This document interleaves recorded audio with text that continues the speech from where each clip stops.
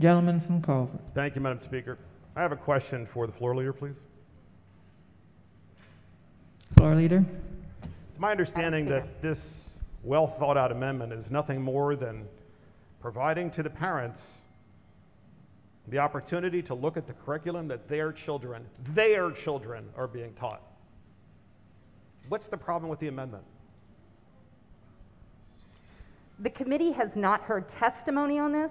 We have not discussed this, and we just received it.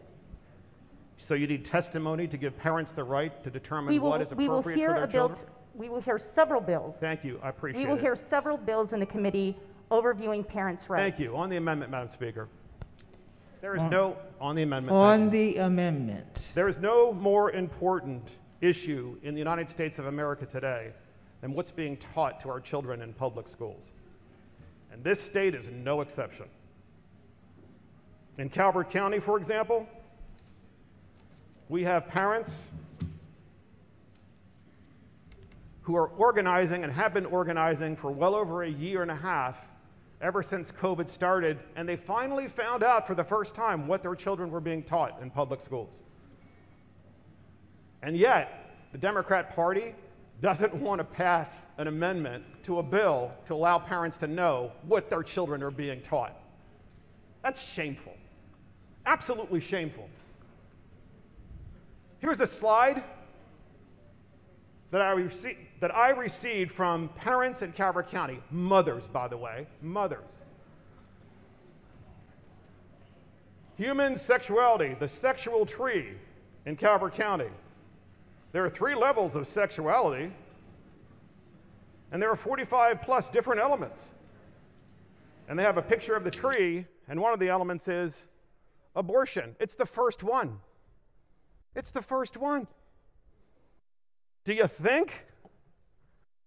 Sorry, this is a visual aid. Hope it doesn't trigger anyone. Do you think that if parents saw this, that maybe some in Calvert County might want to not have their children receive this material and take this particular part of the course? Yeah, it's more than some. It's a lot. Literally thousands of emails from people in my county complaining. Thousands. And yet, the Democrat Party,